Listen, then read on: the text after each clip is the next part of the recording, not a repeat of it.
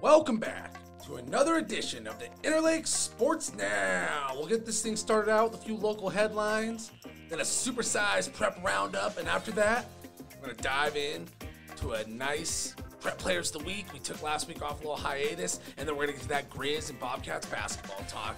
I'm your host, Josh Dugan. Exciting time for the start of 2023, the Northwest Montana sports scene. Can't wait to dive into all that. But before that, quick reminder. Today's episode is brought to you by Nomad, voted the Flathead's best manufacturer.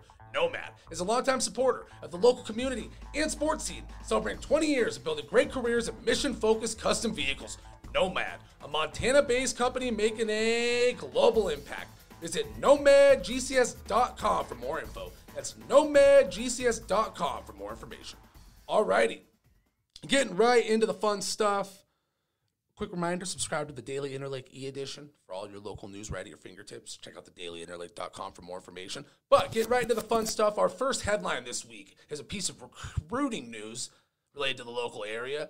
So Jackson Hensley, the leading rusher on last fall's Glacier Wolfpack squad, announced via Twitter that he is committed to Montana Tech to play football on Friday. Quote, "I'm excited to announce my full commitment to Montana Tech. Would like to thank my family, friends, and coaches for everything they've done to give this opportunity." End quote. Roll Diggs. Playing running back for the Pack for the first time, the 185-pounder finished sixth in the Western AA in rushing in 2022, picking up 712 yards on 11 carries, a 6.4 yard average. He also caught 20 passes for 226 yards in 10 games. With the 7-4 Wolfpack, he scored 10 touchdowns on the ground and 2 receiving. The Ore Diggers are coached by former Flathead High coach Kyle Sampson, who has a 12-8 record and 2 seasons at the helm. Last season, Montana Tech went 7-3 and finished third in the Frontier Conference.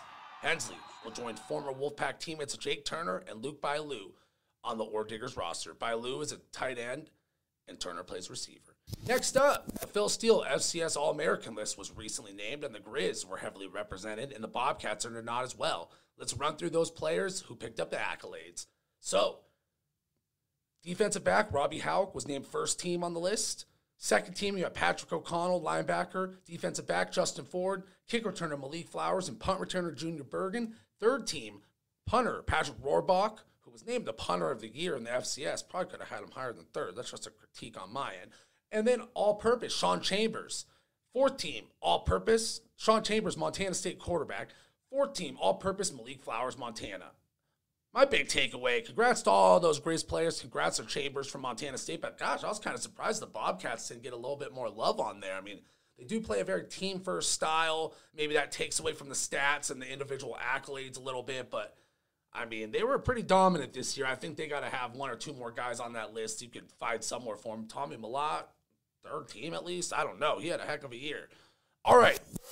Our last headline for this week is from our friends at the Lake County Leader. This was a unique story I couldn't help but share about Polson High School wrestling coach and town mayor, Eric Huffine, written by Brandon Hansen for the Lake County Leader. Here's an excerpt of the story, and you can find the whole story on the Lake County Leader website. Eric Huffine probably has more on his plate than most high school wrestling coaches. The longtime Polson resident, along with being the head wrestling coach for the Pirates and the owner of a local concrete company, is also the mayor of Polson. Quote, "It is so much easier to fill your schedule when you find your passions. You know the saying, if it's important, you'll find a way, and if it's not, you'll find excuses." That's a great quote from the Polson mayor/wrestling coach. Couldn't be more behind that one. I think that's what life's all about. Find those passions, find what's going to keep you going. So I really like that one. Thought that was worth sharing. Back to the story here. After a hiatus from the program, he took the reins 2 years ago. Last year, the Polson Pirates had 11 kids turn out for the wrestling after COVID-19 had shut things down in 2020. This year, that number's grown to 34 kids, 14 girls, and 20 boys. Quote, "It's amazing what we have going on now. We have the kids convinced all these matches are live competition, practices with singlets. We use them to gather data and measure effort. The wins and losses don't matter. The experience, wrestling, competitive matches is what does." End quote.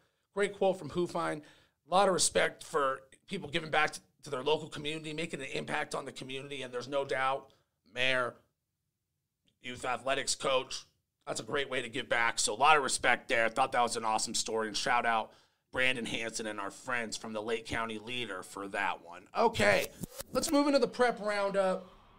jam-packed prep roundup this week. We're going to kind of go day by day, just recap the action, then we'll dive into our prep players of the week. So, Tuesday, we'll just start with Tuesday. It was such an action-packed week. We had Ronan beating Whitefish in boys basketball 62-56. The game went to overtime. Marlowe Tonkaset scored 26 points, and the Chiefs pulled away in overtime. So Mason Couch did score 17 for the Bulldogs. Also on that day, Stillwater Christian beat Troy 62-45. Luke Frampton scored 24 points to lead Stillwater Christian. Thursday night, Columbia Falls beat Libby 77-46. Cody Schweiger led 4 Columbia Falls players in double figures with 15 points, and the Wildcats cruised on Libby 77-46. So next up, Big Fork defeated Troy 81-15. Heck of a score there. Bryce Gilliard scored 18 points, and 11 Big Fork players scored as the Vikings rolled to the District 7B win. Friday night in boys basketball action, Sentinel took a 40-38 win over Flathead. Took a little bit of late game heroics for Sentinel, who waited till the very end to take the lead with, let me find the name here, Riley Allen hitting 2 free throws late to give the Spartans 38-37 lead with 1:07 remaining. So that was a tough one. But Flathead's grown as a team. They're putting it together, and bright future. So Butte took care of business over Glacier 60-55 Friday night. The Wolfpack, though, did respond on Saturday with a huge win over Sentinel, 70-37. Glacier combined balanced shooting, and Adam Nukanen led the way with 3 3-pointers, and Glacier hit 10 Glacier points. Sorry, I got a little mixed up there, but solid game from Nukanen. Tyler McDonald scored 13 points to lead the pack. He buried the Spartans under 7 second-half threes. So, back to Flathead. They did fall to Butte on Saturday, 59-48. That being said, Noah Cummings was a bright spot for the Braves. He hit 3 3-pointers and scored 30 points. So they do remain winless, but their team's growing. Cummings has had some big games. Just a matter of putting it together when it counts. Stillwater Christian, 65. Helena Homeschool, 31. That was our last score from boys basketball Saturday. Stillwater Christian has been winning some games, local school, showing them some love on the pod. They're definitely taking care of business. Luke Frampton hit 4 3-pointers and scored 24 points in that Saturday win. On to the girls basketball. Tuesday night, Ronan beat Whitefish 35-34. Stillwater Christian took care of business over Troy 67-16, with Zoe Lynn scoring 17 points. Lynn hit 8 of 15 shots from the floor, who did lead 26-0 after one quarter. Thursday, Columbia Falls, the girls took care of business 65-26 over Libby. Hope McAtee scored 14 points, and Emily Alton had a double-double to lead the Columbia Falls Wildcats. So, Big Fork on Thursday with another big win, 92-10 over Troy. Braden Gunlock poured in 25 points, 17 during a dominant first half to lead the Big Fork Valkyries past Troy. Gunlock did hit 3 3-pointers on the day. Friday, Polson took care of business versus Whitefish, 44-32. The Bulldogs hung around early, but as time went on, the Pirates' pressure defense was too much. Pirates junior Addison Gallatin led all scorers with 20 points on the evening. Also knocked down 4 3-pointers on the night.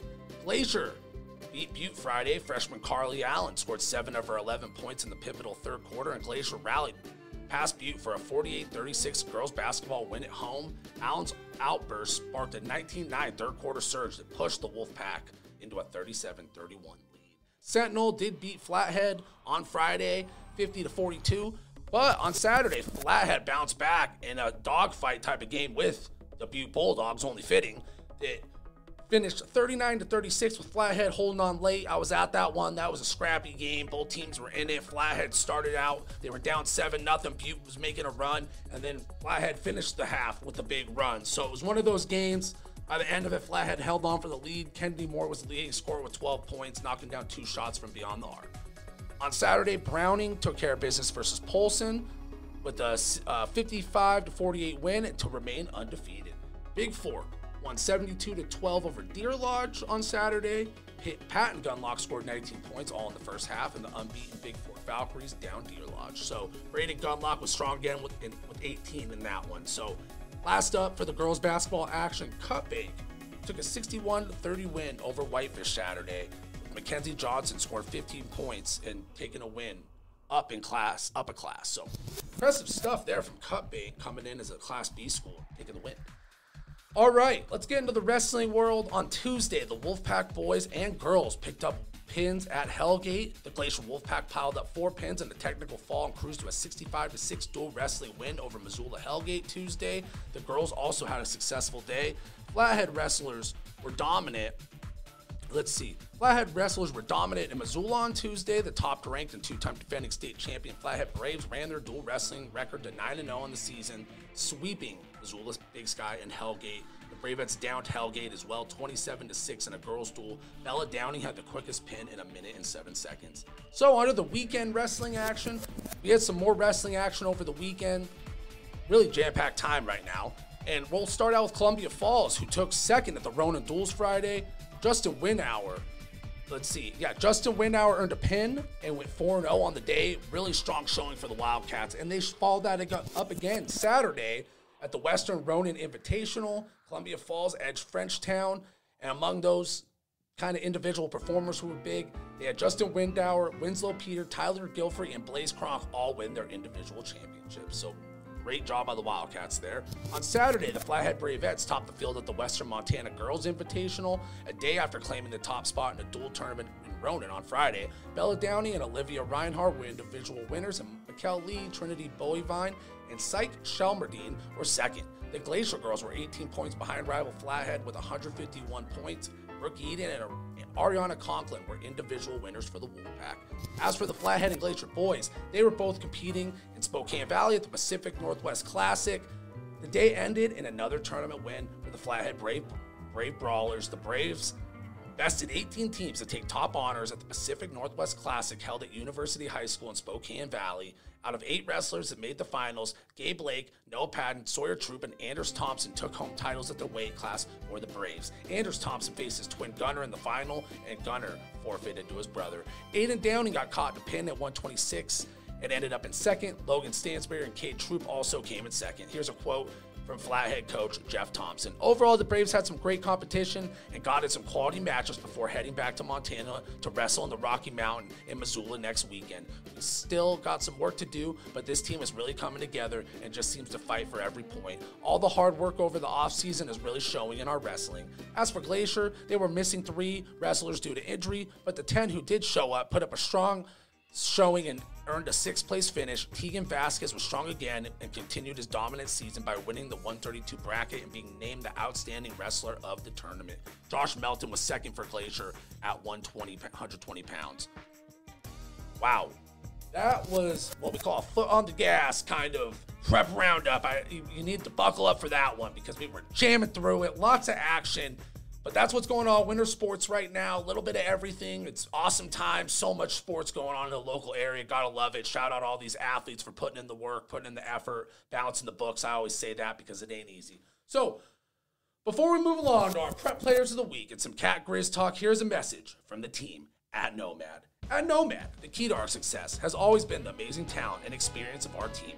Based in one of the most beautiful places on earth, our Kalispell, Montana headquarters is home to some of the most skilled engineers, integrators, software developers, welders, electricians, carpenters, mechanics, and professional staff in the market. Our team is dedicated to working collaboratively with our valued clients to ensure success in every mission. Join our team. Check out our careers page at nomadgcs.com/careers to view current job openings and to submit an application. That's nomadgcs.com/careers. All right, let's get into those prep players of the week. As always, shout out all our local athletes putting in the work. Here's your prep players of the week presented by Hagadone Media Group Montana. The team in Montana is here to help you grow. Our skill team will assess your marketing goals and craft ROI-focused campaigns honed to meet your business needs. Our integrated marketing solutions will help your people find you wherever they are looking, whether it's Google, YouTube, apps, or your local newspaper. Contact Anton at 406-758-4410 for more information. That's 406-758-4410 for more information. All right, here's your Hagadone Media Group Montana prep players of the week. Starting out with some of our prep Coopers. From the Flathead Bravettes basketball team, we have Akila Kubi, for her defensive efforts in the Bravettes win over Butte. That's Akila Kubi. I was at that game, and sometimes you can have an impact on the game bigger than the stat sheet, and that is exactly what Kubi did in this win. She had a huge block for the Bravettes, 3 second-half steals at least I counted, and ultimately played that kind of Dennis Rodman, Draymond Green type of role where the impact just goes far beyond the scoring and the stat sheet, and you're simply making those winning plays, hustle plays, diving for the loose balls, those kind of things, leaving your heart on the line that win a team a ball game and a close game. That's what Kubi did for the Bravettes. It was awesome to watch. Shout out her teammates for doing a lot of scoring. Kubi had 9 points on the night. Kennedy Moore had 12 in that one. It was a fun one for the Bravettes, but that hustle, that heart, that was what stood out to me the most, and had to give a shout out here in our prep players of the week. I'm always trying to look for the unconventional impact players. It's easy to look at the stat sheet and go, hey, this person's putting up big numbers, scoring a lot. They're the reason the team's winning. But ultimately, a lot of the times, you need those glue players who really make the team go. Next up, speaking of big scorers, though I kind of walked right into this one, contradict myself here. The basketball scene as well. Big Four Cooper, Braden Gunlock, who had 25 points in a 92-10 win over Troy Thursday. She followed that up with 18 points in Big Four, 72-15 win over Deer Lodge. Two dominant performances for the Vals, and they stay undefeated. So with Gunlock being the offensive force in both games, kind of driving the ship there, I had to give her the nod. Those are some dominant wins. Wrestling, let's jump into the wrestling world a little bit. This one, you might have seen it coming. He's earned a nod already. I feel like he's going to win a few more by the time this season's over. Tegan Vasquez won his weight class at the Pacific Northwest Classic. The Glacial Wolfpack wrestler was also named the tournament's outstanding wrestler. Vasquez is currently shooting for his third state title. Columbia Falls wrestler Justin Windauer also picks up the nod. Windauer was 4-0 Friday at the Ronin Duels, earning a pin in the process. He followed that up Saturday by winning the individual championship for his weight class at the Western Montana Ronin Invitational. Awesome stuff from those wrestlers. Flathead, they could have earned a group nod. We'll just throw that in there. The Flathead wrestling team picked up another tournament win.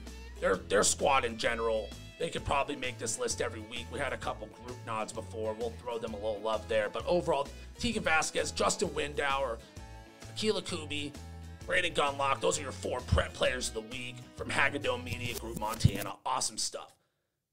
One last message from Hagadone Media Group Montana. The team in Montana is here to help you grow. Our skilled team will assess your marketing goals and craft ROI-focused campaigns honed to meet your business needs. Our integrated marketing solutions will help your people find you wherever they are looking, whether it's Google, YouTube, apps, or the local newspaper. Contact Anton at 406-758-4410 for more information. That's 406-758-4410 for more information.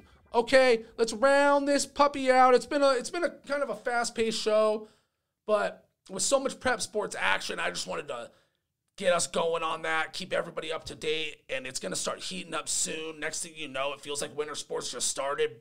A couple weeks will float by, and we'll be talking about playoffs and stuff, so it's going to fly by, and it's getting competitive. Now, let's talk a little Cat and Griz basketball, and then we'll wrap this thing up. So, the Griz are currently in 6th place in the Big Sky at 2-2, and the Bobcats are in 3rd place with a 3-1 record. So, as for the Griz, Josh Bannon is the Griz leading scorer. Another big year. He was a big part of the team last year. He's averaging 16.9 points per game. He's grabbing an impressive 8.4 rebounds per game. And then next up on the scoring list for the Griz, Southern Utah transfer Anan Moody. He's playing a big role. He's averaging over 14 points per game and shooting almost 40% from deep. Colorado State transfer Deshaun Thomas is a 3rd leading scorer for the Griz at 11.9 points per game. He's also grabbing over 5 rebounds.